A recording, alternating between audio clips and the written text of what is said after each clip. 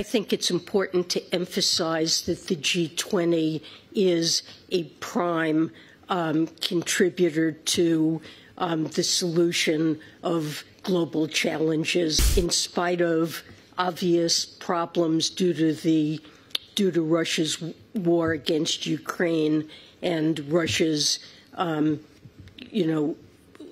general absence from G20. I believe the G20 has been extremely effective. Our goals for the G20 have coincided closely with those of India.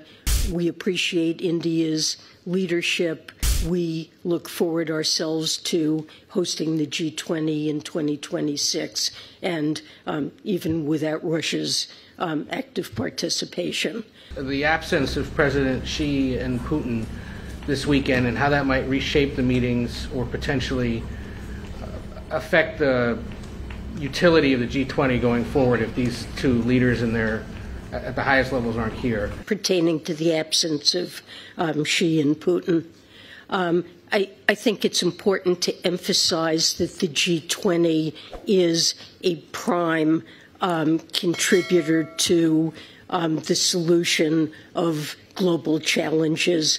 We see it as the premier organization that on a global basis is taking on critical challenges facing the global economy and particularly the global South.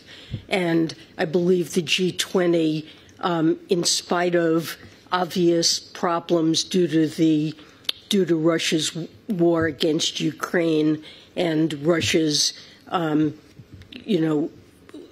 general absence from G20 initiatives, I believe the G20 has been extremely effective, and especially under India's leadership, our goals for the G20 have coincided closely with those of India.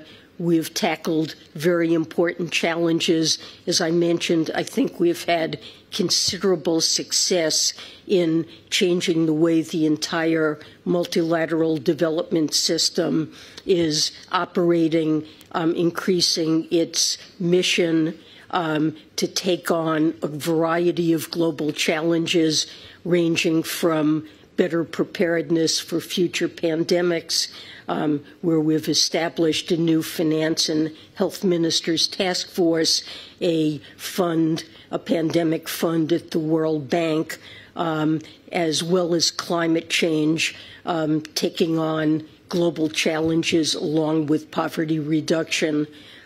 We've made over the last year very substantial progress in changing not only the mission, but also improving the financial resources of the multilateral development banks to perform their critical missions, and changing the incentives and structures under which they operate.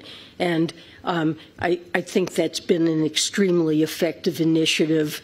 Under India's leadership, debt has been international debt and providing relief to countries that are over-indebted, partly because of the impact of Russia's war against Ukraine, but also the high interest rate environment. I believe we're beginning to make significant progress there. So I do see the G20 as a very effective forum. We appreciate India's leadership. We look forward ourselves to hosting the G20 in 2026, and even without Russia's active participation in the tensions the war has created, I still see the G20 as highly effective.